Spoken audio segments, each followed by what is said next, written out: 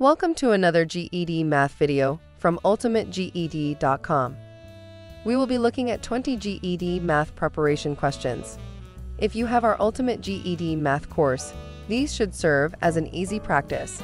If you don't have the course, we encourage you to get it at ultimateged.com so you can easily solve questions like these and pass the GED. Okay, let's look at our first question. Question 1. Write the number 455.32 in scientific notations. To write in scientific notations, we have to move the decimal behind the first non-zero number. Then multiply the new number by 10 exponent the number of times we moved. If we move to the right, then we have a negative exponent. If we move to the left, then we have a positive exponent.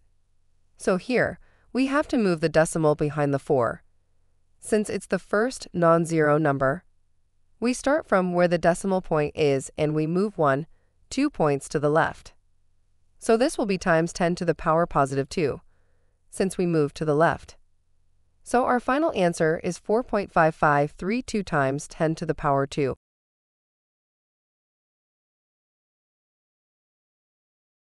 Question 2. What is the slope of a line parallel to y equals 4x plus 3? If you see a question like this on the GED, consider it an easy bonus point. There are two things you have to know and remember to answer this question. The first is that the equation is in the slope-intercept form of the equation of a line. Y equals mx plus b. In this form, the coefficient of the x or the number with the x is your slope. So here the slope is 4. Secondly, you have to know that parallel lines have the same slopes. So if a line is parallel to y equals 4x plus 3, then the slope of that line must also be 4. So our answer is 4. Question 3. Which line is perpendicular to y equals 2x plus 5? A. Y equals 2x minus 1. B. Y equals negative 2x plus 5. C. Y equals 3 over 4x plus 5. D. Y equals negative 1 over 2x plus 1. The slope of a perpendicular line is the negative reciprocal of the slope of the original line. The reciprocal of a number is basically flipping the numerator and denominator. So reciprocal of 3 over 4 will be 4 over 3. Here, we know the slope of the question is 2. Since this is in the slope-intercept form of the equation of a line. Just like we saw in question 2. 2 is the same as 2 over 1. The reciprocal is 1 over 2. The negative reciprocal of 2 is therefore negative 1 over 2. We are looking for the answer which has a slope of negative 1 over 2. Choice D has the coefficient of the x to be negative 1 over 2. That means choice D has a slope of negative 1 over 2. This is the negative reciprocal of the slope 2 in the question. Therefore, it's perpendicular. Question 4. The product of two consecutive integers is 30. Find the two numbers. This is a question that you can easily solve without using any mathematical methods. Consecutive integers are simply numbers that follow each other. So 3, 4, 5, 6 are consecutive integers. 25 and 26 are also consecutive integers. I'm sure you get the point. So we are looking for two numbers that multiply to get 30. The two numbers must also follow each other. The two numbers are 5 and 6. 5 times 6 is 30. Pretty straightforward if you know your multiplication table. Question 5. The product of two consecutive integers is 30. If the smaller number is x, write an equation to find the value. This is the same as question 4, just harder. We know that consecutive integers are numbers that follow each other. For consecutive integers, if the smaller number is x, then the next number will be x plus 1. So if x is 2, then the next number will be 2 plus 1, which is equal to 3. Product means multiplication. So we have the smaller number x times the next number x plus 1 to be equal to 30. We can expand this. We have x times x. This will give x squared. Then we have x times 1, which is 1x, or simply x. So the equation is x squared plus x equals 30.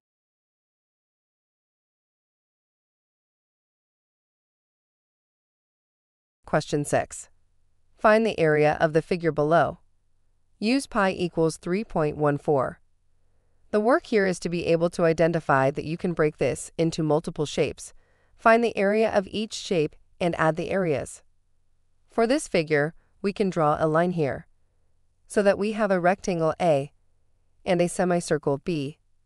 Area of a rectangle is length times width.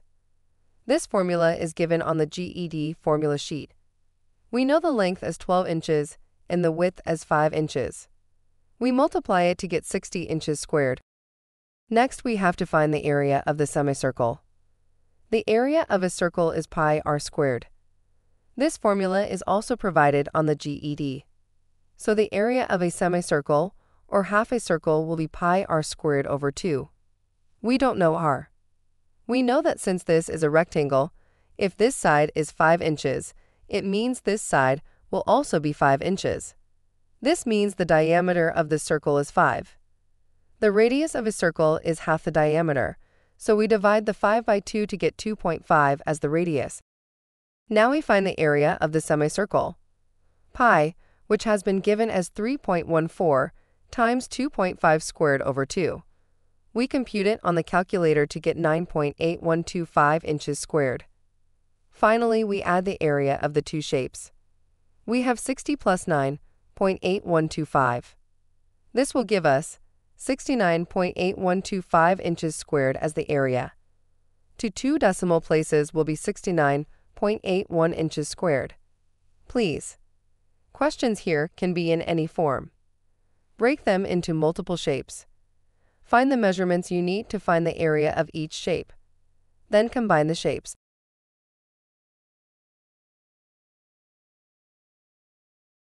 Question 7. 3 over 5 equals 9 over n. Find n. This is a typical proportion setup. We will first cross multiply. 3 times n is 3n, and 9 times 5 is 45. We can now divide both sides by the 3. The 3 will cancel out. 45 divided by 3 is 15. So n equals 15. Question 8. A game shop sells a console for $25 and charges $2 for each game added to the console. If the sales tax is 10%, how much will you pay to have the console and 3 games? This is really what I call an everyday question.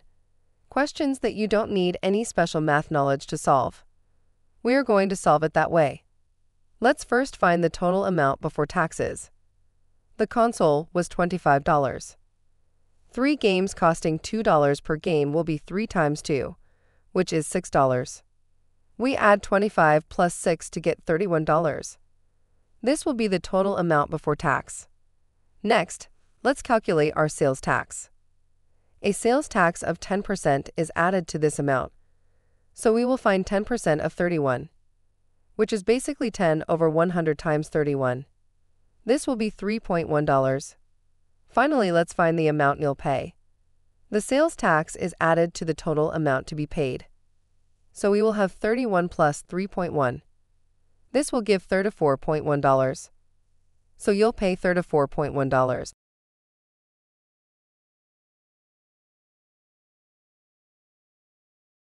Question 9. A game shop sells a console for $25 and charges $2 for each game added to the console. If the sales tax is 10%, write a function for how much it costs to have the console and X number of games. This is basically question 8, but a harder version. In recent times, there are increasing number of GED questions where they make sure you cannot easily solve using the simple everyday method that we used in question 8. Let's find the total amount before the sales tax. We can see that the first part of the question is like what we've been doing with two-step equation word problems. We said the $25 is the fixed value, and the $2 will be the revolving value. This is because we have $2 for each game, which is the same as $2 per game. We said if you see per game, or per hour, or per anything, that will be the value with the X. So we will have 25 plus 2x. Let's find the sales tax. We know that the sales tax is charged on the total. So we have 10% of the total. 10% is 10 over 100, which is simply 0.1. So we have 0.1 times 25 plus 2x. Now we expand. 0.1 times 25 is 2.5, and 0.1 times 2x is 0.2x. Finally, we add. We know that the sales tax is added to the total amount. So we have 25 plus 2x plus 2.5 plus 0.2x. We add like terms. 25 plus 2.5 is 27.5. And 2x plus 0.2x is 2.2x. So the function will be f of x equals 27.5 plus 2.2x. With this function, we now have a formula that can be used to solve for the amount for any number of games. We can use this to solve question 8. In question 8, we looked at 3 games. We can replace the x with 3. We compute this on the calculator and get $34.1 as expected.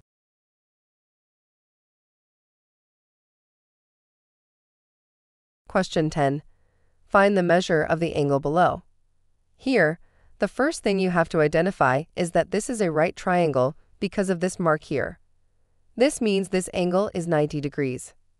We know that the sum of the interior angles of a triangle is 180 degrees. So we can add 40 plus 90 plus b, and this must be equal to 180. 40 plus 90 is 130.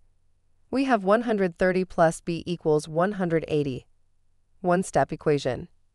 Subtract 130 from both sides to get b equals 50 degrees. There's a faster way to solve this, but knowing how to solve it by adding everything and equating it to 180 is so important I don't want to even teach any other way. This will ensure you get the answer correct no matter the twist. Question 11. Find x given the triangle below. Questions like this is the reason why I like the setup of adding all the interior angles and equating it to 180. We add up the angles. X plus 20 plus 2x plus 10 plus 2x minus 5 equals 180. We add all the x terms. 1 plus 2 to get 5x. Then we add all the numbers, 20 plus 10 minus 5 to get 25. So we have 5x plus 25 equals 180. We have a two-step equation. We subtract 25 from both sides to get 5x equals 155. Then we divide both sides by 5 to get x equals 31. We could have been asked to find the actual angles. In this case, we would replace the x in each of the angles with 31. So for the angle x plus 20, we will have 31 plus 20 to get 51 degrees here. For the angle 2x plus 10, we will have 2 times 31 plus 10. This will be 72 degrees. And finally, for the angle 2x minus 5, we will have 2 times 31 minus 5. This will be 57 degrees. Question 12. Find the angle x below. You can have questions in which you'll need to use other properties of straight lines to get the interior angles of the triangle. The two most common ones are vertical angles and angles on a straight line. We've already done both. In this question, we can find angle B using the idea of vertical angles. We know that vertical angles are equal. So if this angle is 70 degrees, then the opposite angle B will also be 70 degrees. To find angle A, we know that this is a straight angle. Angles on a straight line must be equal to 180 degrees. So if this is 120 degrees, then A will be 60 degrees. 60 plus 120 is 180. Now we add all our interior angles and equate it to 180. We have 70 plus 60 plus x equals 180. I'm sure you can do this by now. We solve it to get x equals 50 degrees. There's another way we could have solved it, once we knew the angle B is 70. In a triangle, the exterior angle is equal to the sum of the two opposite interior angles. So in this figure, the exterior angle 120 is equal to the sum of the two opposite interior angle. That's x and 70. So we can write 70 plus x must be equal to 120. We solve for x to get x equals 50 degrees. Notice we got the same answer. Question 13. What function represents the information in the table? A. F of x equals 2x plus 1. B. F of x equals x minus 3. C. F of x equals x plus 3. D. F of x equals 3x minus 3. Here, the best way is to solve it from the answers. We input the x values into the various functions and see if we will get our f of x values. For teaching purpose, we are going through everything. You don't have to on the test. You can accurately eyeball and eliminate obvious wrong choices. Since it's easy to work with 0, I'll try that first so I can narrow the possible answers. Replace x with 0 for choice A. 2 times 0 plus 1 equals 1. It was supposed to be -3, so choice A is definitely wrong. Replace x in choice B with 0. 0 minus 3 equals -3, so choice B is a possible answer. Now replace x with 1 in choice B to confirm. 1 minus 3 equals -2. It was supposed to be 0, so choice B is wrong. Replace x in choice C with 0. 0 plus 3 equals 3. It was supposed to be -3, so choice C is wrong. So since choice A to C are wrong, it means choice D will be the answer. Let's confirm. Let's replace x with 0. We have 3 times 0 minus 3 equals -3 as expected. We try 1. We have 3 times 1 minus 3 equals 0 as expected. Then we try 2. We have 3 times 2 minus 3 equals 3 as expected. So D is definitely the answer.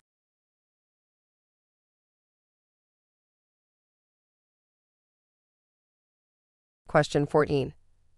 A bus can take 12 students for a trip. How many such buses are needed to take 235 students for a school field trip? This is a straightforward division question. All you have to do to find the number of buses needed is to divide 235 by 12. You compute this on the calculator to get 19.583.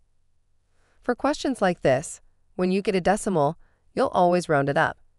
Because even if you have one student left, you have to use a full bus to take them. So we'll round the 19.583 up to get 20 buses as our answer. This question was pretty straightforward. That's why we simply use division, but the right way to solve questions like this, especially if complexities are introduced, is to use proportion. Setting up proportions is one of the most important word problem skills on the GED. For this, we will have buses is to student. One bus took 12 students. X buses will take 235 students. We solve for x. We first cross multiply. 12 times x is 12x. 1 times 235 is 235. Next, we can find the x by dividing both sides by 12. The 12 will cancel out. 235 divided by 12 is 19.583. You'll notice we got the same thing. The rest of the process is exactly the same. We round it up to get 20 buses as our answer. Question 15. What is 65% of 300?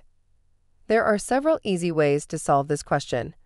You can check out our GED Math 2019 and GED Math 2020 for 2 ways of solving it. Here, we are going to use the word problem translation idea. What is what we are looking for, so we can represent it by x. Is in math means equal to. 65% is 65 over 100, which is simply 0.65 in decimal form. Of in math is multiplication. Then we have our 300. So basically this question is 0.65 times 300. Compute this on the calculator to get 195 as our answer.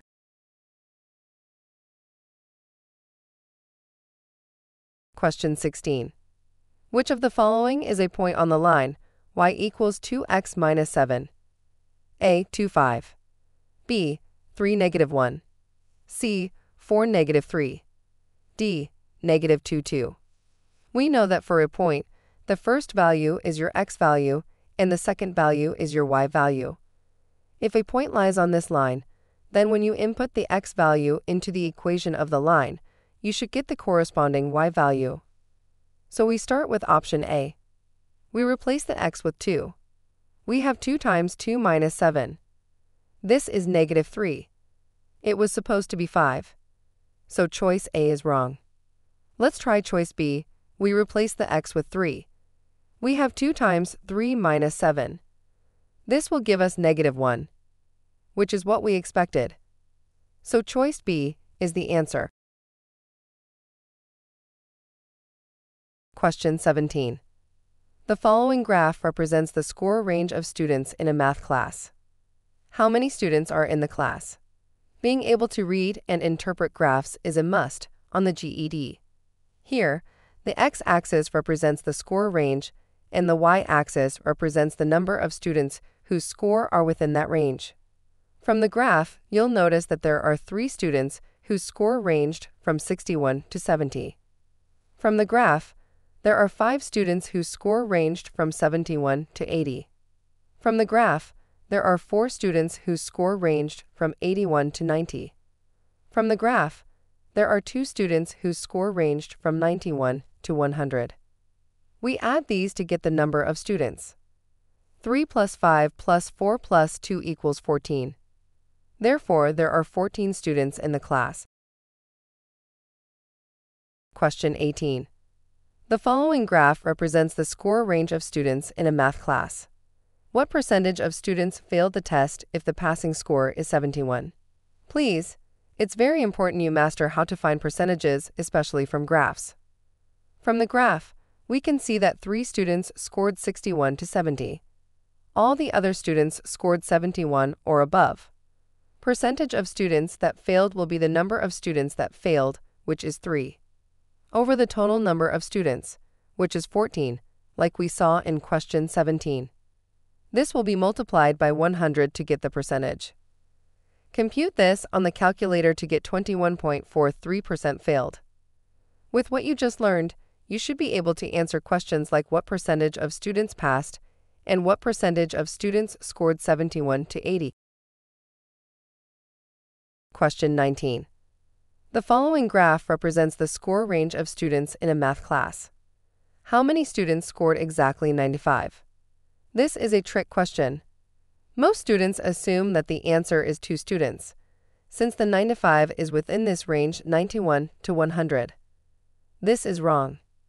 A range doesn't tell you the exact values within the range, so the 2 students who scored between 91 and 100 could have scored 92 and 92, or 95 and 98, or 100 and 100, or any 2 numbers between 91 and 100.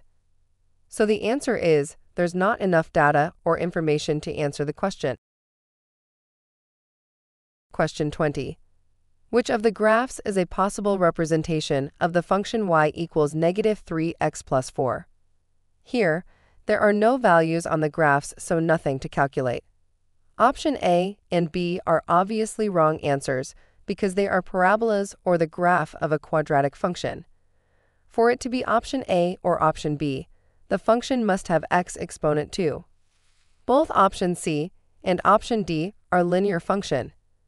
The slope of C is going up, so it's a positive slope. The slope of D is going down, so it's a negative slope. Now looking at the function, we see that it's in the form y equals mx plus b. We said in this form the m, or what is with the x, is the slope. Here the slope is negative 3.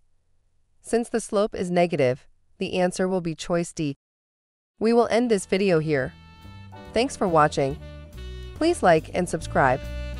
Visit ultimateged.com and get our full GED math course with over 250 videos starting from beginning to advanced levels. Get all you need to pass the GED. Have a great day.